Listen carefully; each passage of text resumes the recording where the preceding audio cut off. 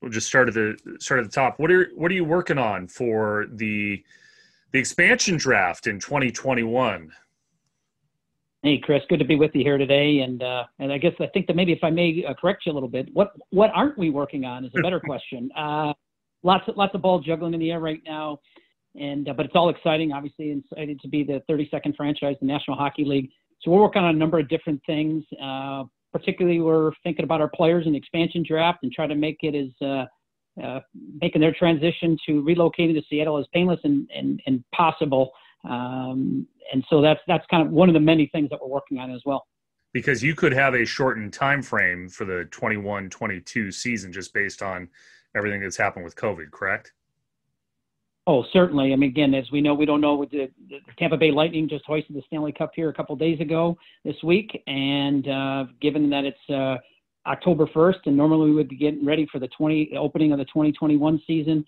So there's a lot of question marks to when the start of the new campaign is going to begin. You know, there's speculation it might be in January, it might be December, it might be February, March, who knows? Nobody knows. And that's obviously going to delay then when we're going to have the expansion draft, which as of now is scheduled for June of 2021. And right after that, we'll have the entry draft. But again, that's all subject to when the 2021 season begins. So that might backdate things, and then we're going to have to prepare getting ready for our inaugural season in September, October, whenever that may be.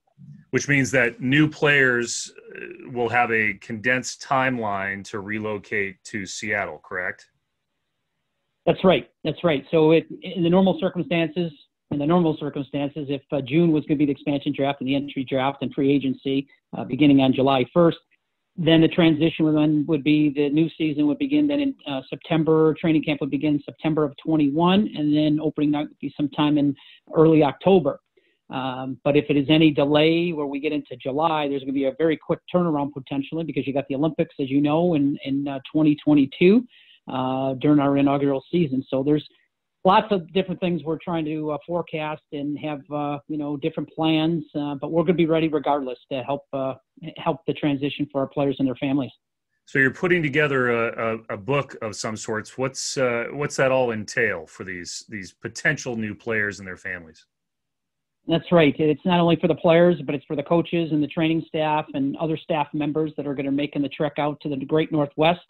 And, again, we're going to have all we think is going to be useful information for them, anywhere from any worship areas in the areas, potential living accommodations, moving companies, in terms of using our great partner in Alaska Airlines in terms of their airline travel to the Northwest, take a look at potential living locations as well as when they make the official final move out to Seattle.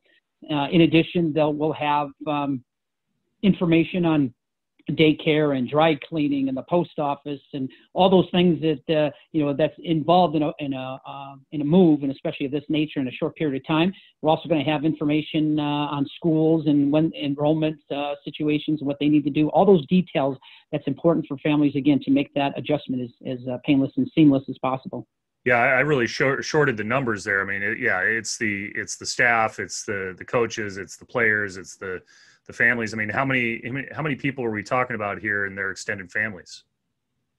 Well, we're probably talking about I'd say maybe 50 staff members total. If you count the players, 23, and you add another 17 to 25 staff members with the coaches and the assistant coaches and the trainers and the strength conditioning coaches, et cetera. So there's many people. Then, if they have a wife, girlfriend, husband, whatever, and families, there's many bodies that are be moving to the Great Northwest and added to the population and experiencing everything that Seattle and the state of Washington has to offer.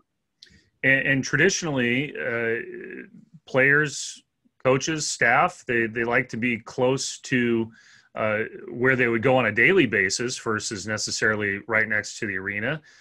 They also like to go near airports where they would have to fly out. So when you take that into consideration, I mean, this package of information you're putting together, it's not just about South Lake Union and the area near Seattle Center. It's about the neighborhoods in other spots of the region, correct?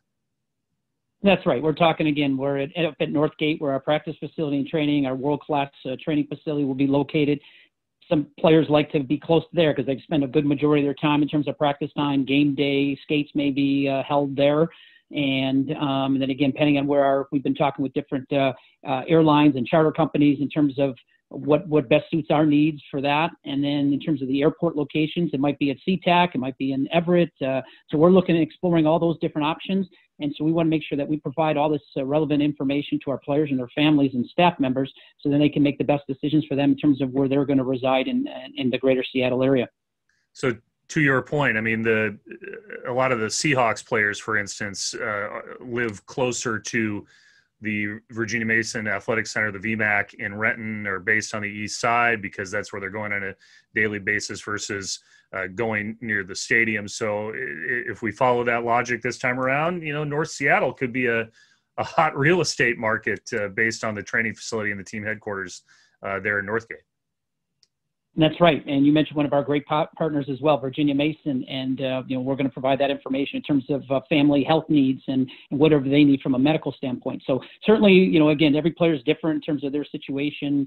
Some players that may not have families or younger families might want to live downtown and be in that area where it's a little bit, a lot of stuff's going on and different things. Some others like a little bit more where it's closer and more convenience sakes in terms of their daily routine and going to work. I mean, you started working on this when you first started with the franchise about a year ago. So this was pre-COVID, but I can only imagine that based on COVID and based on the condensed timeline, it became more of a priority to put all this information together for future staffers and players and coaches. Certainly the timeline has changed. We believe, we don't have anything, from committed from the league and written in stone, if you will. So our projection was we're going to have, season 2021, and then we get into the expansion draft we're scheduled, and still as of now, until we hear different from the league, we're planning on the expansion draft and the entry draft to be our first ones will be in 2021 in June. But trying to read the tea leaves and see and kind of speculating where it could possibly be. We also are making sure we have backup plans. So in the event that the season, the expansion draft does take place in July or August, and whenever time frame the season is going to begin the following season, our inaugural year, whether that's in September, October, November, we're going to be ready. We just want to make sure we make that transition. So once we announce our players, inform them that they're going to be a proud member of the Seattle Kraken organization, that we're going to make it as painless as possible, seamless as possible.